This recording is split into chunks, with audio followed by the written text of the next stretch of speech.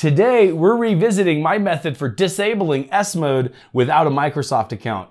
It seems like I wasn't really clear on a few things in my last video, and it's caused some confusion for some people. So hopefully, today we can clear that up. Stay tuned. So if you've been following this channel for a while, then you may know that I absolutely refuse to create a Microsoft account.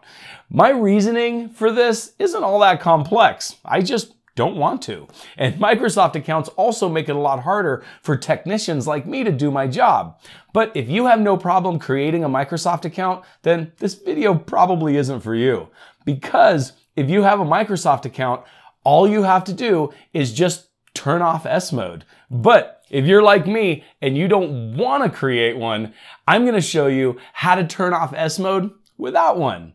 But first, I got to pay some bills. So check out today's sponsor. Is your copy of Windows 10 unactivated? Well, it doesn't have to be, because with today's sponsor, VIP SCD Key, you can get a valid Windows 10 license for under $20. Stop dealing with that stupid watermark on the desktop, the valid license for Windows 10. Also, with an activated copy of Windows 10, you can upgrade to Windows 11 for free. Just go to the link in the description below and pick up a valid Windows 10 license key. During checkout, use the code CYBERCPU for a 25% discount. Once you have your key, go to your activation settings in Windows 10 and click on the link that says Change Product Key. Enter the product key you just purchased and hit Activate. Now you don't have to deal with that stupid watermark that come with running an unactivated copy of Windows 10. Now, on with the video. So this is going to be the second time I'm making this video, and my method ironically hasn't changed. The original method still works great. Unfortunately though, it doesn't work on all computers, and because of that, it's created some confusion down in the comments below. The old method for disabling S-Mode was simply turning off Secure Boot in the BIOS. Now, I mentioned this in the last video, but I guess many people must have skipped ahead, so must have missed that part.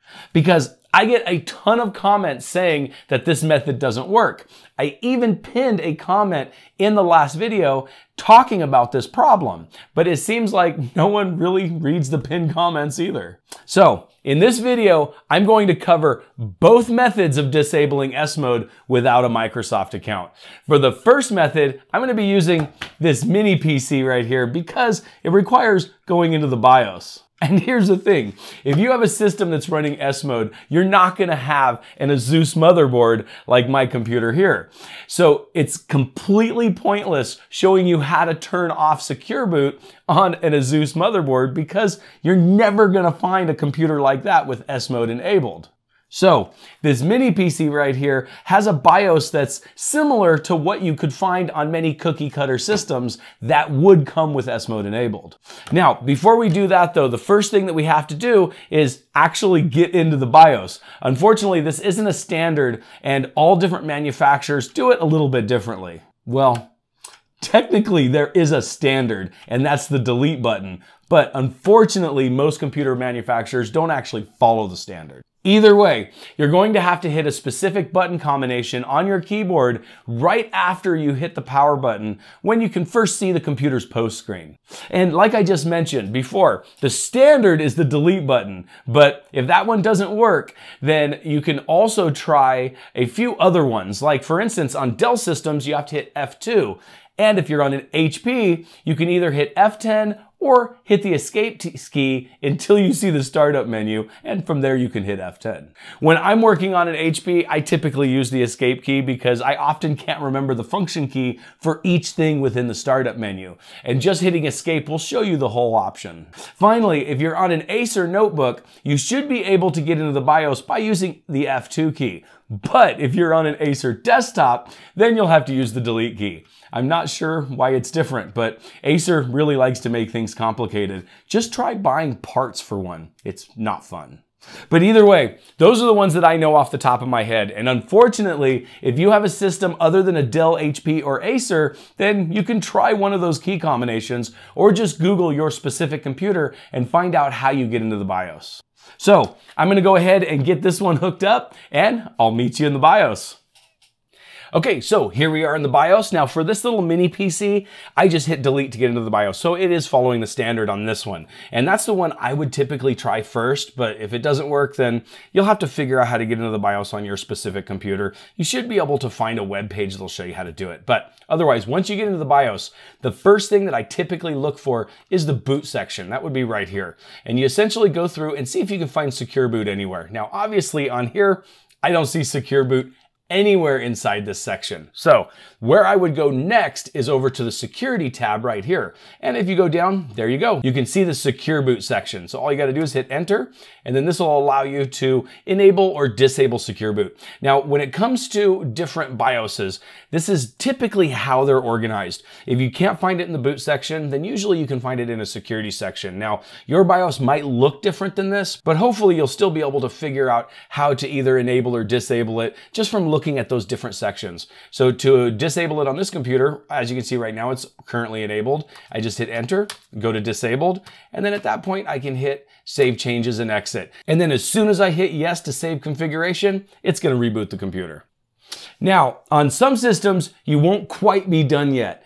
On mine, all you have to do is disable Secure Boot, and that's it. However, on most systems, there's a challenge that you have to answer in order to disable Secure Boot. Essentially, you'll see a screen that comes up that asks you to enter a series of numbers and then hit enter in order to finish disabling Secure Boot.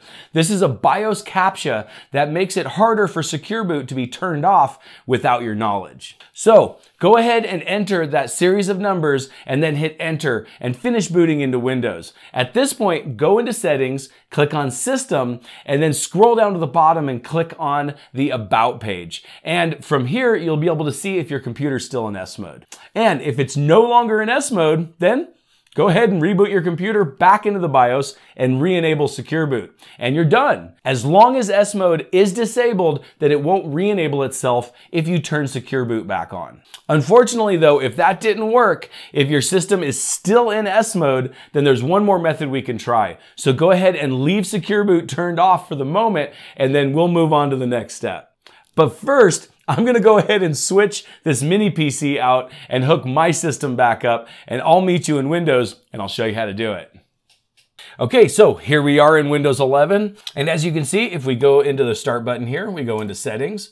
And we're going to go into system, we're going to scroll down and click on about. And as you can see, we are in fact currently running in S mode. Now, officially S mode only comes on Windows Home Edition PCs. The reason why my system has Windows 11 Pro in S mode is because I use this method in the reverse in order to enable Windows S mode. Unfortunately though, once it's enabled, you can't open regedit to disable it, because unfortunately you can't use regedit in S mode with S mode enabled. As it turns out, you can't use OBS Studio to do screen capture either. So luckily I have an external recorder that I can use in order to film this video. So let's jump back on the system and I'll show you how to turn it off. But one of the downsides to running in S mode is that you can't run any third-party programs. Like for instance, if I click on Chrome right here, you can see for security and performance, this mode of Windows only runs Microsoft verified apps. Now you can click right here on this little link right here and it'll open the Microsoft Store. And then from the Microsoft Store where it says switch out of S mode, all you got to do is hit get. But you need to sign up for a Microsoft account in order to do it. And like I said, I don't want a Microsoft account. So I'm going to show you how to get out of S mode without having to deal with a Microsoft account. And for that, it's relatively simple. So from our settings menu right here, what we're going to have to do is click on System. And then from System, we want to click down on Recovery. Then from Recovery, we want to go to Advanced Startup. And once you hit that, it'll come up with a prompt telling you to save your work, because obviously it has to restart your computer. So go ahead and hit Restart now, and it should restart into Recovery. At this point, your system's going to reboot into recovery. Now, depending on the speed of your system, it might take a second, but once it's in recovery, we'll move on to the next step. Okay, so once you're in recovery, you're going to be on this screen right here. And what we're going to want to do is we want to click right here where it says Troubleshoot. So go ahead and click Troubleshoot. And then from the next step, we want to click on Advanced Options. And then from Advanced Options, we want to go right down here where it says Command Prompt and go ahead and click that. Now, On some systems, it may ask you for user credentials, but chances are it's not going to. If you just set this system up, if you did enter a password, then it's probably going to ask you for that password. If you didn't, then it'll just give you the command prompt like it did right here with me. Now, once you get to your command prompt, all you want to do is type in regedit and then hit enter, and it'll go ahead and open up your registry editor. And then from here, you want to go ahead and click on the local machine right here. And essentially what we're going to be doing is this local machine is the recovery local machine, if that makes any sense. What we want to do is we want to open the Hive for the actual system that we're going to be using, because otherwise it would make no sense to edit the registry in the recovery environment, not for Windows itself. So to do that, what we want to do is go ahead and click on, make sure you have highlighted the local machine, and then click on File, and then click on Load Hive. And then from here, we want to go to, obviously you can see right now we're in the X drive in System 32. That's not the System 32 we want. We want to go to the C drive, and then from C drive, you want to go ahead and go into Windows, and then go down into System 32, right down here. And then from System 32, you want to go into Config right here. And then from config, you're looking for a file called system right here. This is the registry Hive for the system itself. So go ahead and highlight that and click open. Now it's going to want you to name this Hive. Now what I would do is just name it offline system, and then go ahead and hit OK. And it will go ahead and load offline system right into the local machine subcategory in your regedit here. So once you open that up, what you're going to want to do is go to current control set 001. Now, if you don't have 001 and it just says current control set, then that's the one you want to go into. Otherwise, you want to go into 001. And then from here, you want to go into control. And then from control, you want to scroll down until you find CI right here and go ahead and open that up. And then from there, you want to click on policy. Now, on these right here, there's 3 different registry keys here. You have your E-mode policy required, you have your SKU policy required, and you have verified and reputable policy state. Now, on systems that I have disabled S-mode in the past on, this last one wasn't here. So you should be able to just disregard that one. The only one we're really going to concern ourselves with is this SKU policy required. And your setting should be 1 if S-mode is enabled on your computer. So what you're going to want to do is just go ahead and open this up and change this to from 1 to 0, and then go ahead and hit OK. And then at that point, what we're going to want to do is that's essentially all we have to change inside of the registry. However, there's one more important step that we have to do, because right now this hasn't actually been written to the registry's flat file. And to do that, all you have to do is scroll up, highlight your offline system again. You got to make sure to highlight this key, go up to File, and hit Unload Hive. And at that point, go ahead and hit yes, and it'll unload that Hive from your system. And then from here, we can go ahead and close this. We can close our command prompt, and we can turn off the PC or reboot the PC. Now, if you did everything exactly how I showed you, then S-mode should be disabled. So let's jump back on the system and see if it worked. Okay, so from here, all you got to do is go ahead and click on Start, click Settings, and then from Settings, we want to go to System, scroll down into About, and as you can see, now we are officially in Windows 11 Pro without S-mode. And you should notice that you should still be able to now open up all your different apps. At this point, as long as S-mode is disabled, you can go ahead and go back into the BIOS and re-enable Secure Boot. Once you disable S-mode, you can always turn Secure Boot back on and it won't re-enable S-mode.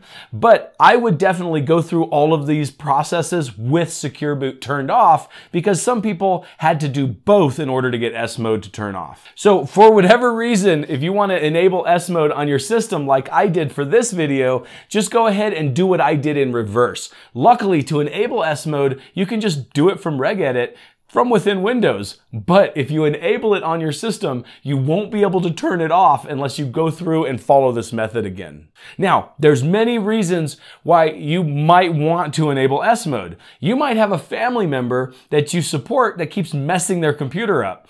S-mode is a great way to stop third-party applications from running on your system. So it might help quit getting late-night support calls. Or it could actually increase those late night support calls because no third-party programs work. But, you know, that's on you. You might also be a really bad friend that plays lots of practical jokes. This would be a really, really mean one, by the way. If you do this to one of your friends, make sure to leave them a link to this video. That is, if they can open their browser to watch it, man. Just, you know what? Maybe you just shouldn't do this to your friends. You might not have any friends very long if you do. Now, one problem that you might run into is Windows 11 requires you to create a Microsoft account in order to even finish installation. If you don't want to create a Microsoft account, then that kind of makes things a little bit difficult. Now, there are workarounds to get around the Microsoft account requirement, but unfortunately, those workarounds don't work if S Mode is enabled, and you can't disable S Mode until you get logged onto your system. Luckily, there's a way around this also. What I would do is go ahead and find yourself a copy of Windows 11 22H2 and just reload the system with it. Chances are the computer came with a bunch of junk on it anyway, and reloading it would make it run better right out of the box. Then, when you're running Windows 11 22H2, you can use the old workarounds to get around the Microsoft account requirements. Most of these should work with S Mode enabled. And I'll go ahead and leave a link to that video right here. But unfortunately, to use those workarounds, you have to be running Windows 11 22H2. But once you get S Mode disabled, you can upgrade your system to a current version of Windows 11. As always, you guys have a great day.